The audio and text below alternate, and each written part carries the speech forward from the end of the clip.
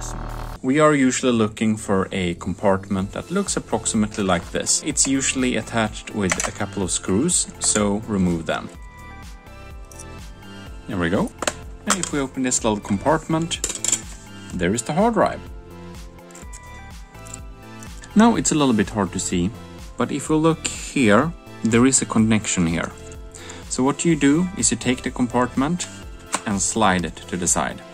And it's now disconnected, and you may now take this little hard drive out. And there we have it, a hard drive. As for disconnecting and connecting SATA hard drives in desktop computer, the process is really simple. You need a power like this, and you also need a SATA connection like this.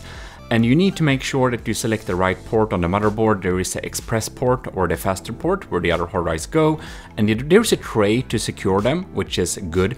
So you'll just connect in the power, just like that. And you will connect in the SATA drive, data transfer for the SATA connection, just like that, and just insert it. And of course, do this when the computer is off, otherwise your computer may crash. If you need to extract and insert an M2 drive, it's really simple. It's just a simple screw in its spring like that. But if you don't have any free M2 slots, you will need an USB adapter, but most computers has 1 or 2 M2 slots.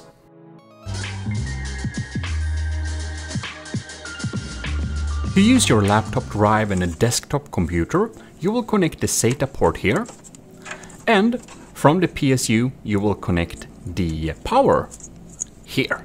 The same power that goes to the other drives in your computer. Just like that, and you're connected up. To insert this hard drive into another laptop, we'll need to flip it open to open it up. So we have a good couple of screws here. So if I open this up, for example, we can see that in this compartment, we have this laptop's actual current hard drive right here. So these are SATA hard drives. Many more modern laptops have not SATA hard drives, but M2 drives, SSD drives directly on the motherboard. Right, then we have a last compartment here that's openable. And here you can see we have an empty SATA connector here. So this is namely a space for another hard drive. And then you can take your hard drive and insert it. And that's basically all there is to it.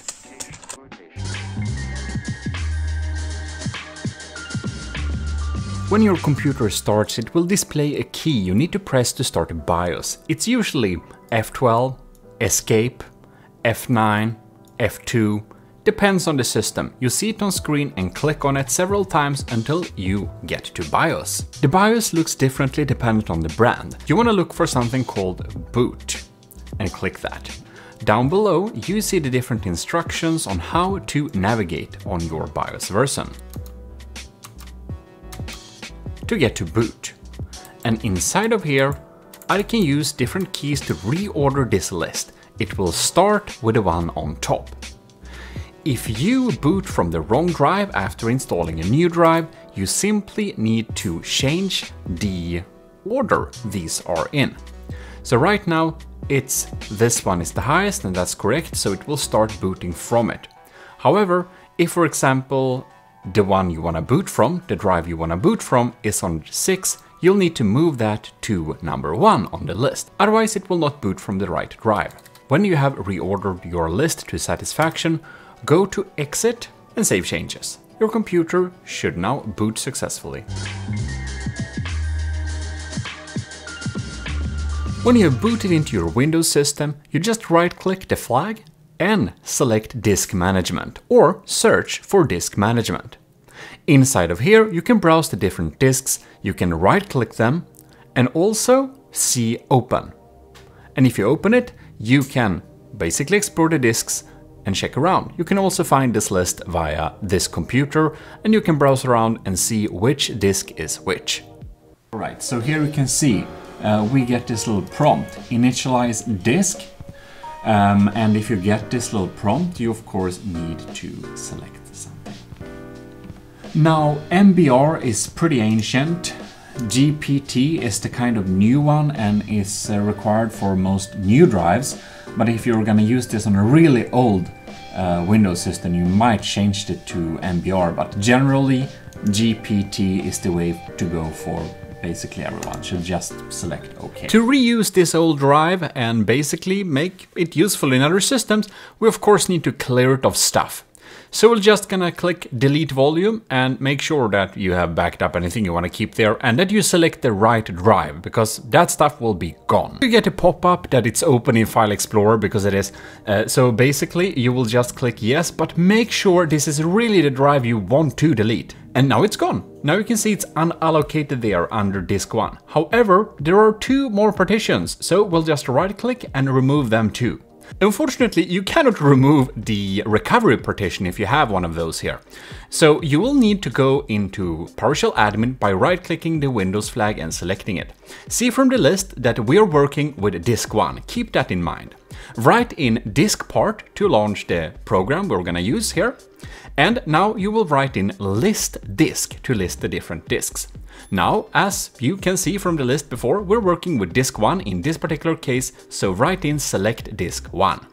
After you have done that, you will need to write in list part to list the partitions. There is only one partition available, so you will write in select part 1. Now you will write in delete part override. And here, did you catch that? It's now gone. You can delete any partition with this method too, by the way. Hover over the unallocated space and right-click and select New Simple Volume. Beautiful. Here is the manager, click Next, and here we can see what size you want to make it.